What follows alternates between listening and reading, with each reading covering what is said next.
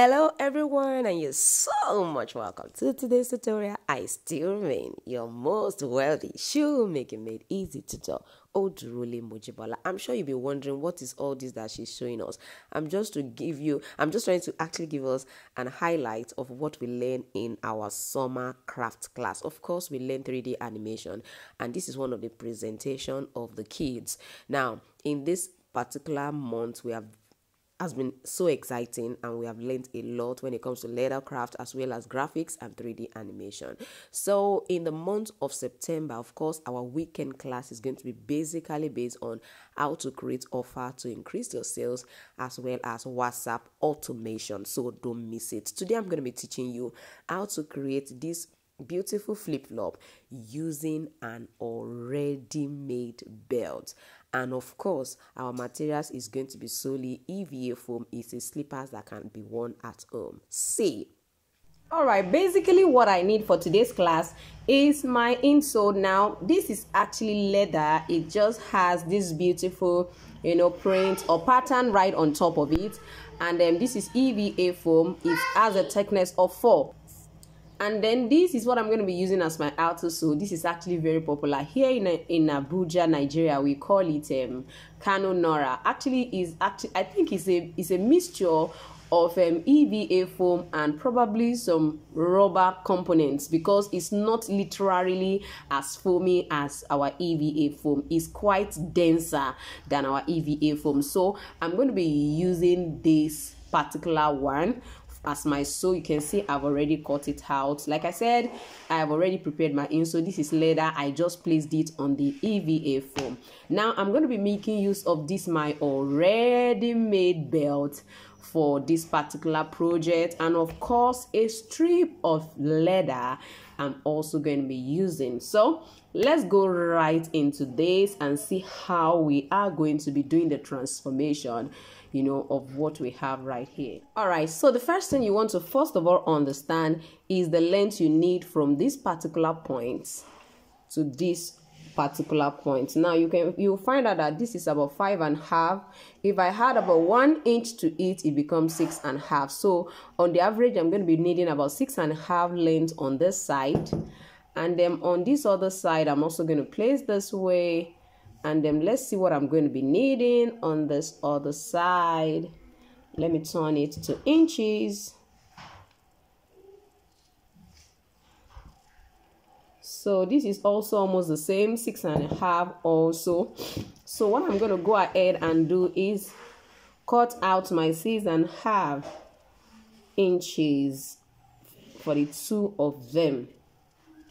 After cutting, our next assignment is to try to make sure that we use our lighter to burn the edges so that it doesn't start fraying.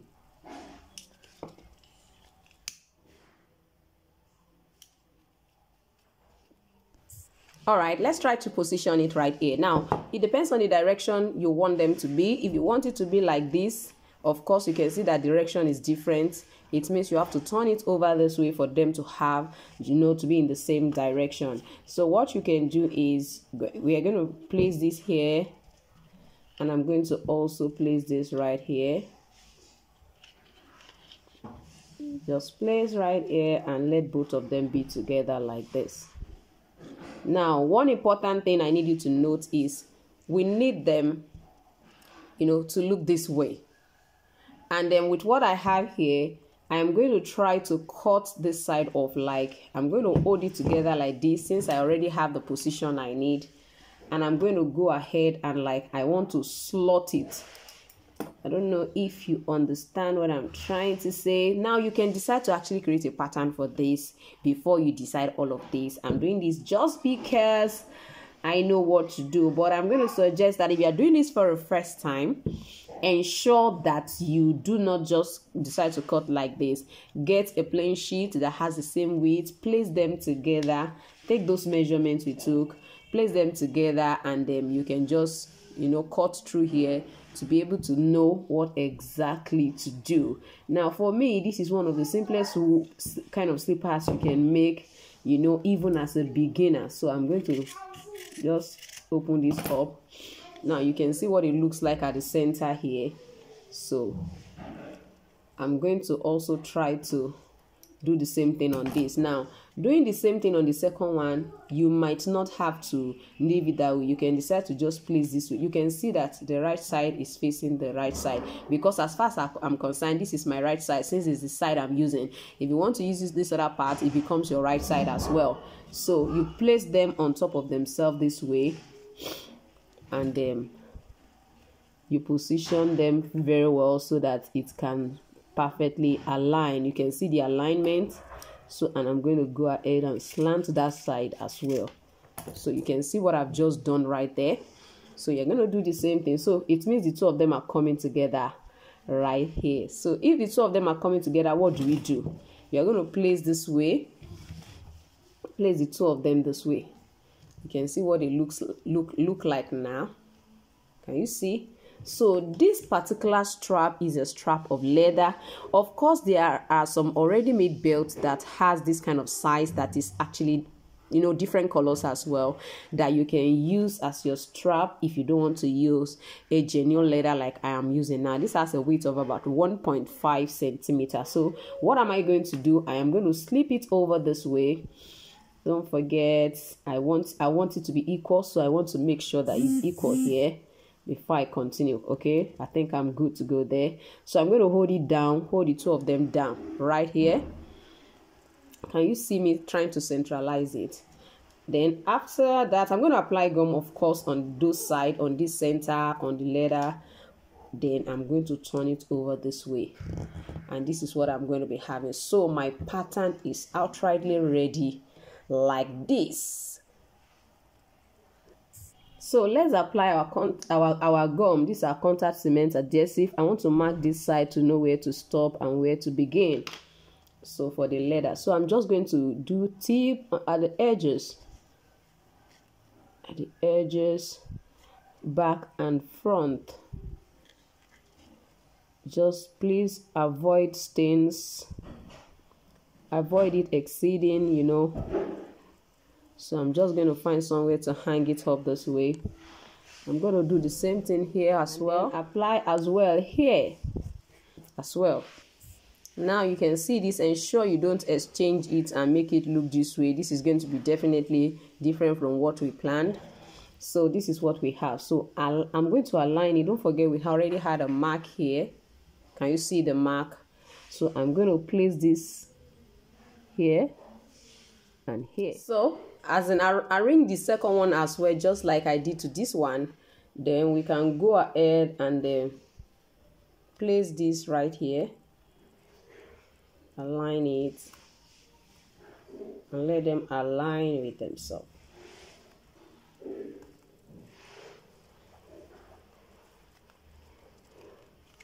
So do some thorough hammering, you understand?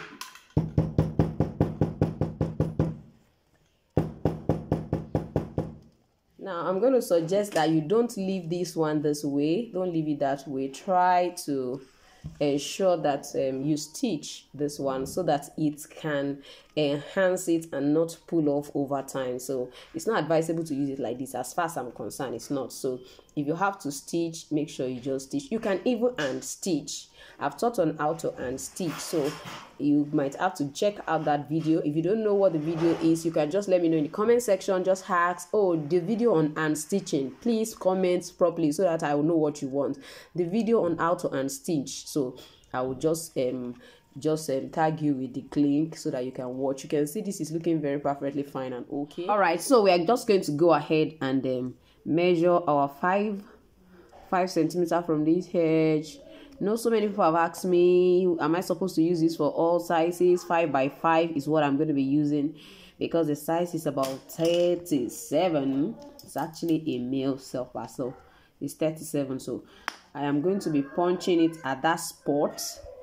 Now if you are creating anything like a ring toe, this is the same process. It's 5 by 3.5 for any size from, I would say, size 37 upwards. You can use that. Now for men probably who might have a wider feet, or I mean adults with a wider toe, you might need to extend it to about 4.5 and this to 5.5.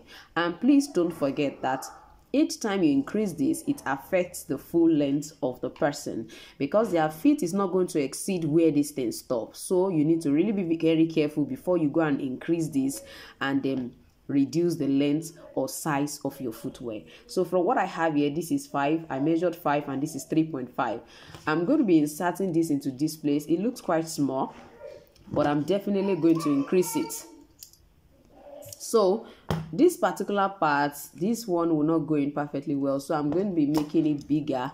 Please, whatever thing you want to do, when you want to measure, make sure you always measure upwards, don't measure downward. If you open downward, you will reduce the length. At the end of the day, the footwear will not size the person. So I see this happen to a lot of beginners. After they have measured their 5, they want to insert, like a strap like this. They end up instead of them to put it up like this, they will put it down. This will reduce the size of your footwear. So please watch, you have to always put upwards. So I'm going to just use my punch to actually punch upward, just for that part to come in properly. Where you can see what I've just done, it's a bit wider now, and I'm going to stylishly insert it. Now you can learn to actually pencil this particular part, just for it to easily enter in.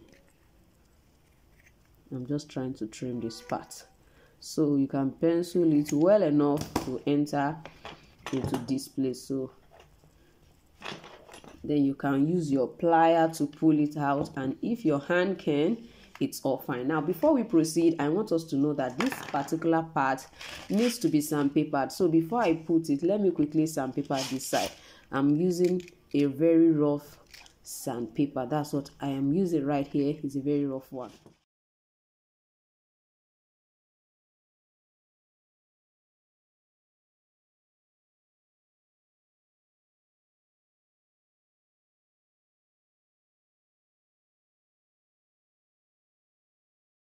See what I have right here. I'm going to use my shoe last to check what it looks like now. So with what we have right here, I'm going to be using my shoe last. Now you can use the child's feet as well, and then I'm going to bring it right here. Of course, you can see that the shoe last is longer, but it has a very wide fit. So you can see what I have. With this, I can duly position the back part, which means I'm just going to go along with this line and punch about 1.2 centimeter away from this edge. So I'm going to just pick, directly here, and do the same thing on this other side as well. You understand? So let me remove for us to see, so you can see what those places look like. So I'm just going to punch and place this on top of it and punch the other side and insert it into it. So as you can see here, I punch and punch and punch, and I'm just going to open through. Now because of this thickness, I'm just going to open once, like just go through it this way.